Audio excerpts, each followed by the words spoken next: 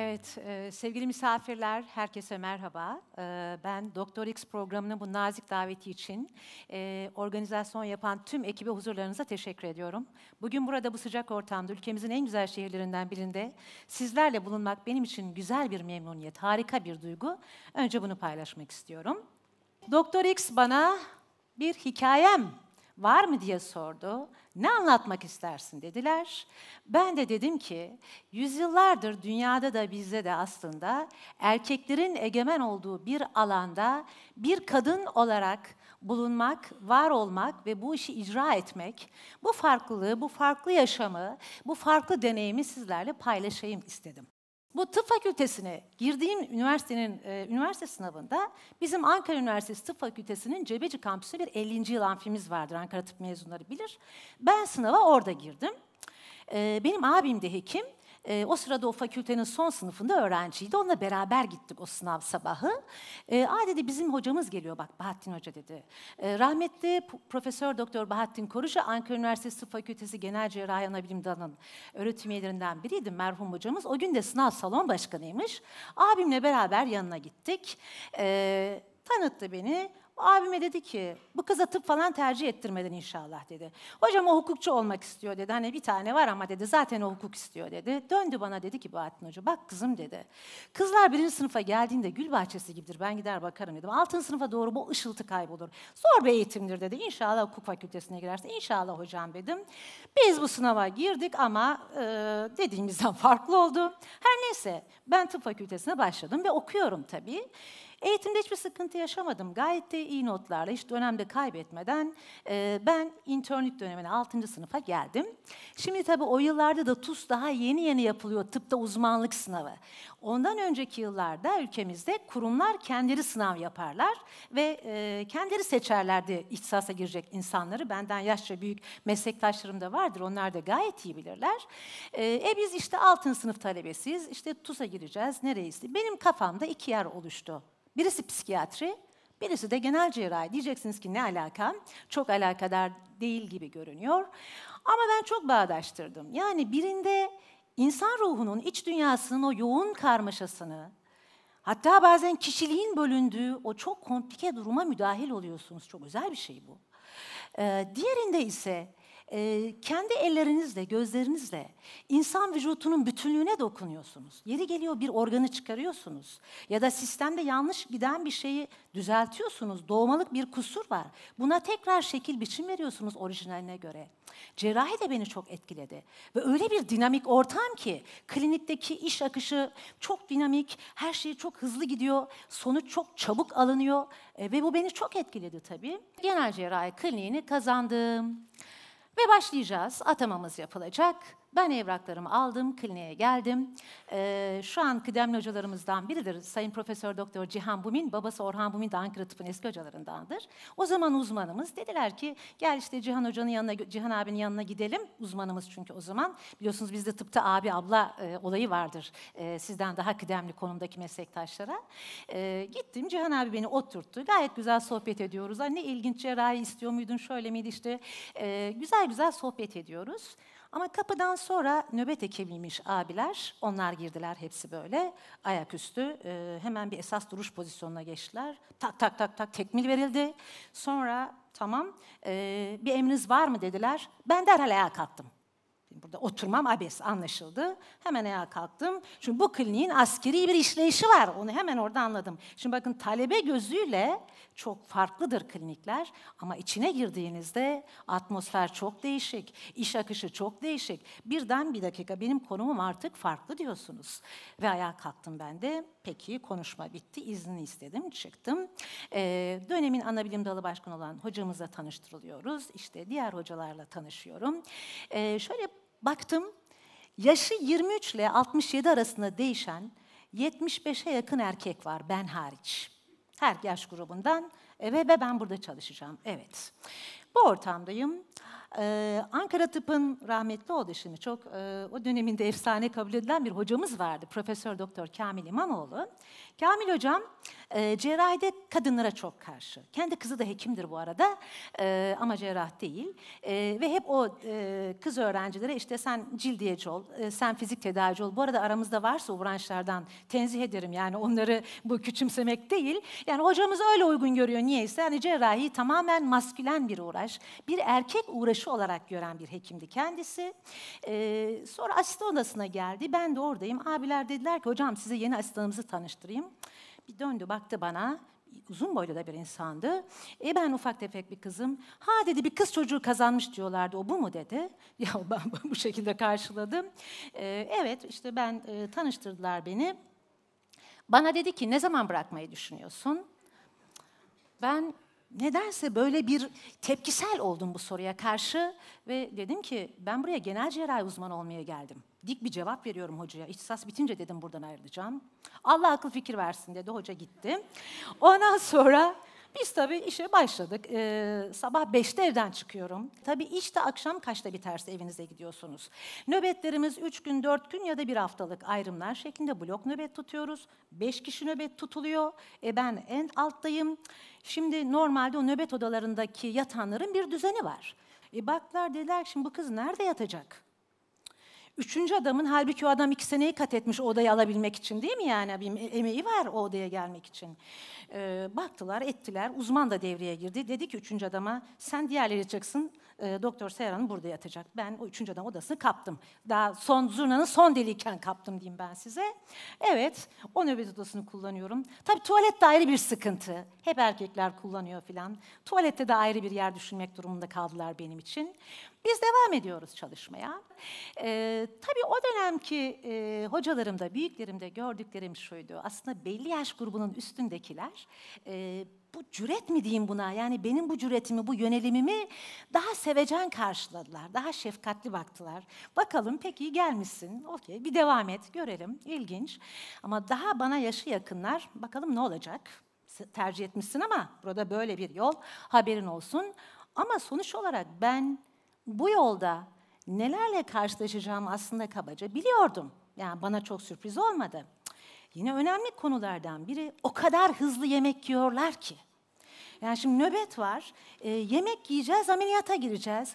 Ya ben daha yani yemeğimin 1/4'ünü bitirmeden herkes silip süpürmüş. Hadi ameliyata giriyoruz. Ben yarı aç yarı tok koşuyorum ameliyathaneye. Çömezim gitmek zorundayım. Büyük bir sıkıntı. Tabii böyle zamanlar geçti. Nöbetler, yorucu zamanlar, bazen hak etmediğiniz halde azar işittiğiniz zamanlar. Ve karşılıklı olarak onlar ve ben bir deneyim yaşıyoruz. Birbirimize karşılıklı alışıyoruz aslında. Onlar da çok haklı. Giriyorsunuz asistan odasındaki sohbet, anlatılan fıkralar, evet açık saçık bazen. Çok argo konuşuluyor. Futbol önemli bir gündem. Benim cinsim karşı cins önemli bir gündem. Konuşuluyor yoğun bir şekilde. Oranın doğası buydu. Ben bu doğaya tepki göstermedim. O atmosferin doğası bu. Benim oraya gidiş sebebim orayı değiştirmek değildi zaten. Ben var olanın içinde yoluma devam etmeliydim. Çünkü onlar benim ustalarım. Ben cerrahi onlardan öğreneceğim. Benim derdim orayı değiştirmek değil. Evet, bu ortamda ben yoluma devam ettim. Zaten bir süre sonra onlarda da sen zaten bizdensin. Bir de Kamil hocamız rahmetli bana hep kız çocuğu dediği için benden büyük o jenerasyon hep bana kız çocuğu diyor. İşte kız çocuğu nöbetçi, kız çocuğu gel, kız çocuğu reçete yaz. Yavaş yavaş benim kıdemim de artmaya başladıkça daha genç arkadaşlar geliyor. Bu sefer Seher abla kavramı gündeme geliyor. İşte ablaların ablası diyorlar vesaire. Böyle gidiyoruz biz. Efendim derken uzmanlık zamanı geldi. 5 yılı geride bıraktık. Ama tabii o ortamın atmosferi, ameliyathanenin o, bana göre bir mabet gibidir ameliyathane. O mabedin kendine özgü o büyülü ortamını yaşadıkça tutkuyla bağlanıyorsunuz. Uykusuz nöbetler, yorucu ameliyatlar, acilin o atmosferi, bütün bunlar sizi engellemiyor. Çok özel bir ortam gerçekten. Ben uzmanlık sınavına girdim. Tabii işte tayin olacağımızı düşünüyoruz, kura çekeceğiz vesaire.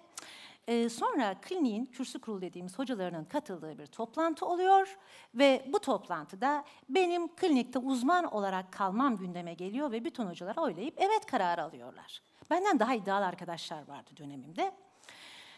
O kürsü kurulu bitti. Bizim Ali Rıza Arat hocamız var şu anda da hayatta. Yanıma geldi. Ben o zaman daha 20'li yaşlarımda, genç bir uzmanım tabii. Bak kızım dedi, ben 40 yıllık doktorum dedi. 40 yıldır bu klinikte çalışıyorum. Hayatımda ilk defa dedi bir kürsü kurulunda katılan bütün hocaların %100 evet oyuyla burada bırakılan, burada devam etmesine karar veren ilk kişi sensin, tebrik ediyorum dedi. Çok gurur duydum tabii bununla. Çok güzel bir şeydi. Ve kliniğimde uzman olarak çalışmaya devam ettim. Özel hayat diyeceksiniz. Evet, ben de diyeceğim ki doğru zamanda yanlış adamlar, yanlış zamanda doğru adamlardı. Özel hayat çok single oldu o yüzden. Onu paylaşmak istiyorum samimiyetle. Bir diğer uğraşım, ben şu anda Türk Cerrahi Derneği'nin başkanıyım. Türk Cerrahi Derneği ülkemizde sağlık alanındaki en büyük sivil toplum örgütlerinden biridir. Ülkemizde 5000'den fazla cerrah var. 5600 civarı zannediyorum genel cerrahi uzmanı. Derneğimizin de 3000'in üzerinde üyesi var. Sonuçta kadın cerrahlar ne kadar derseniz 500'den azız diye düşünüyorum. Yani kabaca rakamlar bunu gösteriyor. Ne mutlu bana ki 3 dönemdir Türk Cerrahi Derneği'nin yönetim kurulundayım ve bu dönemi başkanlıkla tamamlayacağım. Üyelerinin büyük çoğunluğunun erkek olduğu bu camia beni bu görevle taltif etti. Demek ki ben bir cumhuriyet kadınıyım ama Cumhuriyetin erkekleri, Cumhuriyetin diğer insanları da bunu çok güzel özümsemişler. Çok güzel kabul etmişler. Sonuçta cerrahinin cinsiyetten bağımsız olduğu herkesin kafasında oturmuş. Ve ben bu sonuçları görmüş oldum. Ulu önderimizin çok istediği sonuçları yaşayan ben şanslı bir Cumhuriyet kadınıyım. Bunu da sizlerle paylaşmak istiyorum. Şimdi çok kısa bir anıyla bitireceğim ben konuşmamı. Size hatırlarsanız üniversite sınavına girdiğimde sınav salon başkanı olan rahmetli Bahattin hocamdan bahsetmiştim. Şimdi ben yeni uzmanım ve bizim Ankara Tıp'ın 2 ayrı kampüsü vardır, Cebeci ve İbn Sina. Cebeci'deki Genel Cerrahi Kliniği'nin uzmanıyım ben. O zaman da bir kongre mi var nedir? Birçok kişi kongrede. Ben varım, 2 hocamız var, asistanlar var, ameliyatlar yapılıyor, yoğun bir elektif cerrahi günü. Bahattin hocamız bir geçirdiği koroner rahatsızlık yüzünden çok fazla aktif cerrahiye katılamıyordu bazen. Onun hastalarını ben asistanlarla yapıyorum bir ameliyat salonunda. Diğer tarafta da bizim cerrahisi hep idol olmuş. Bizim kuşağımızın hep onun gibi olmalıyım, onun elleri gibi ellerim olmalı dediğimiz bir hocamız da tanıdığı birine bir kapalı laparoskopik safra kesesi ameliyatı yapıyor da o yıllarda da işte o ameliyatlar yavaş yavaş daha öne çıkmaya başladı. Derken benim odama personel geldi. Dediler ki yandan sizi çağırıyorlar. Bizim daha halim selim ufak bir vakaydı. Ben bıraktım kıdemli asistanı, o salona geçtim. Baktım yani anestezi, hasta kötü telaş halinde, hızla tansiyon düşüyor diye. Ekrana baktım. Yani burada evet kanamış, burada bir kan ciddi bir şekilde göllenmiş. Hoca da çok canı sıkkın vaziyette, niye böyle oldu vesaire. Ben hemen ameliyata girdim. Ben çok genç bir uzmanım. Orada karşısına ameliyatta girdiğim insan o kadar yetenekli bir cerrah ki aslında, yani onunla eşdeğer olacak durumda da değilim. Ancak böyle bir anda dedim ya, cerrahi yaşınız artınca karar verme erkinizin de artması gerekiyor. Yani bana da böyle bir şey geldi. Hocam biz açalım bu hastayı dedim. Öyle mi yapalım, öyle yapalım. Derken aşağıya haber verildi. Bahattin Hoca geldi ameliyata. O girdi. Bakın demin ustalar dedim ya, ustalar size sadece teknik olarak ameliyat yapmayı öğretmiyor. O daha kıdemli usta içeri geldi, girdi, yıkandı. O diğer hocamıza dedi ki, sen şimdi çık ameliyattan dedi. Ben çok şaşırdım. Eyvah dedim, onu niye çıkarıyor? Ben varım, Bahattin Hoca var, işte 2 asistan var, durum kötü. Yok, hayır sen çık dedi. Çık dışarıda otur orada dedi. Biz buradayız, halledeceğiz doktor hanımla dedi. Ve biz açtık karnı, karın kan gölü olmuş. Temizledik, yıkadık. Yani tıp mensubu olmayanlar vardır aranızda. Çok önemli 2 toplar damar, vena cava ve porta dediğimiz damarlar. 2 toplar damar yaralanmış maalesef. Ki toplar damar kanamaları, atar damar kanamalarından çok daha zordur kontrolü. Çünkü damar duvarı çok gevşek ve incedir. Baktım ben, oradan kanıyor, anestezi telaşlı, kan takıyorlar sürekli. Zannettim ki hani Bahattin Hocam kendi müdahil olacak. Evet kızım dedi. Ben sana asist ediyorum, gereğini yap. Evet, yine bana bir böyle basiretim yerine geldi.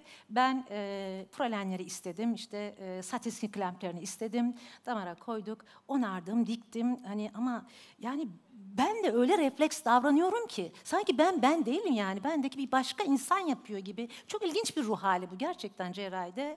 Ve neyse ameliyat bitti. Anestezi tamam dedi. Biz evet.